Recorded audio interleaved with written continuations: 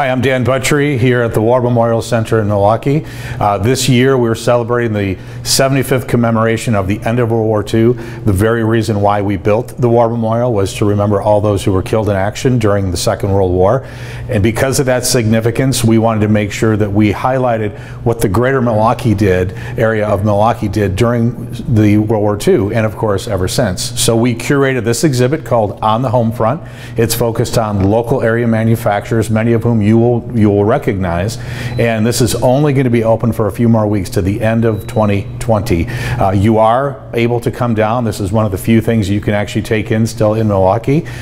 Masks are required. I'm not wearing mine because the videographer is far enough away, but we will require that. We also ask if you would like to show up on a weekend, you let us know in advance and contact us at info@warmemorialcenter.com. So I'd love to take you through this exhibit and give you a quick visual video introduction to the exhibit. So come on in, let's do this.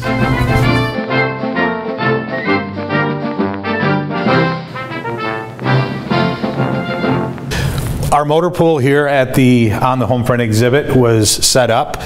Keep Out is not for you. It is for those for climbing on these World War II Harley Davidsons.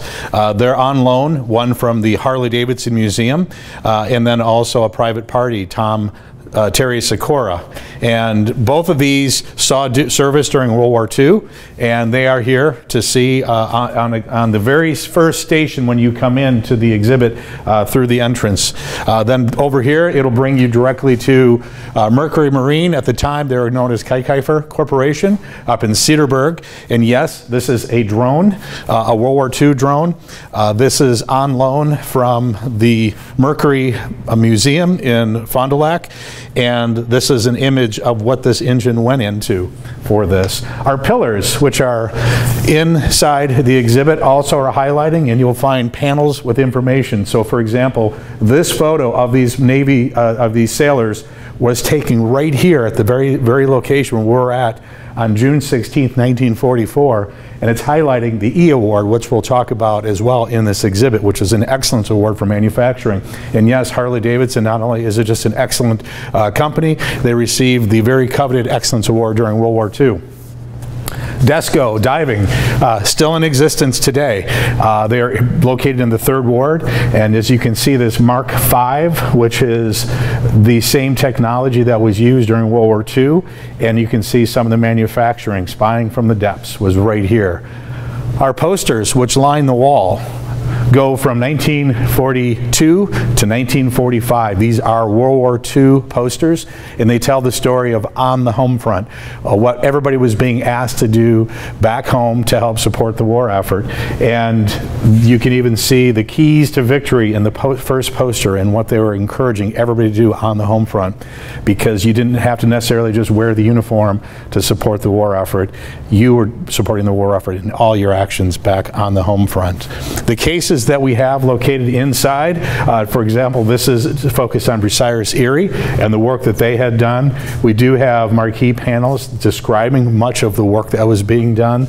A lot of big equipment was coming out of southeastern Wisconsin, and in fact you'll even see on the panels here imagery of the equipment in use. So the Desco equipment from New York Harbor when the USS Lafayette was sunk in the New York Harbor, and you can see the very equipment that's on display.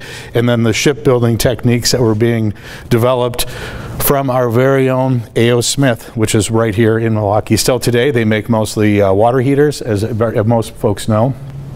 The E Award, which I described earlier, only 4% of all manufacturers receive that award.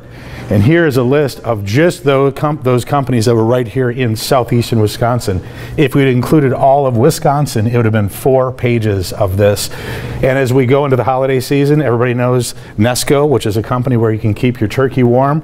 At the time, they were known as National Enameling and Stamping Company. They were actually supporting the war effort with shell casings and etc. In the cases here are the actual programs when they would receive that Excellence Award, and then images of the employees, the women in manufacturing. Even you can see that this is an original magazine ad that the Evinrude was using, and they highlighted the fact that they were a recipient of the Excellence Award.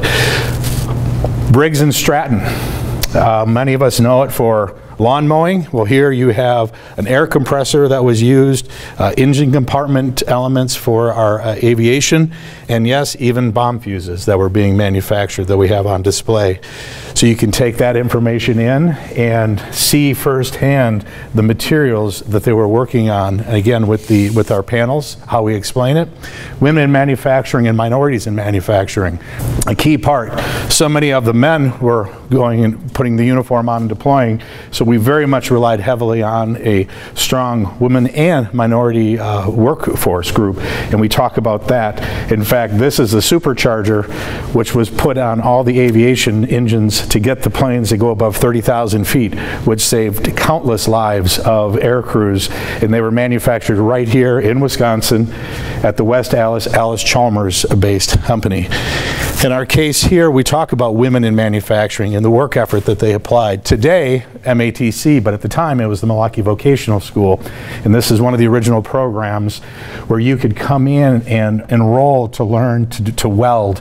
These are all specific training classes that they had in place to train the women to do the work. The creature comforts, everything that touches the troops when on a daily basis, food, water, clothing, and in fact, the P-38, which is a can opener, improved and designed right here in southeastern Wisconsin by the company. So you had the can openers placed on an original World War II dog tags on loan from Tom Faring, who's participated in the exhibit. Of course, eating, the heat tabs, as you can see, all this was being produced here. And in this photo, we have an image of then President FDR here visiting Allis Chalmers during the Second World War. Our very last case, we focus on the sacrifice. This is on the home front. These are artifacts from families, from loved ones who had a soldier, a sailor, a Marine, a pilot killed in action. And these are the compelling stories that we tell of all of these, representing those from Milwaukee. So if you can make it down here in the next few weeks before we wrap up here in the end of 2020, I really want to put an emphasis on the last case. This is about the ultimate sacrifice. Everybody, every story in this case talks about someone whose life was lost during the Second World War. The Fox family, Doc Fox is in a particular case. I had the honor of meeting the family, and in fact he was killed on the USS Franklin on March 19th, 1945 when the kamikaze had hit, and he was the surgeon on that carrier. In here you'll see a photo of the doctor and his two boys, and today his two boys are in their late 70s, early 80s, and so that's the impact, and just such a sense of pride of service of their father. So really, I'd love to make sure that you take this in and all the different stories and learn more about these individuals as you come down. And we do have an accompanying book that you can get on Amazon called When Milwaukee Went to War, which is a detailed, it's not heavily engineering, so the common person can read it and really find interest in it, and it gives even greater background and detail to the exhibit that we have here. So please take your time to accept, to learn a little bit more about the exhibit and the incredible input that everybody had from Milwaukee area during the war effort, and let's always remember their service and their sacrifice. Thank you.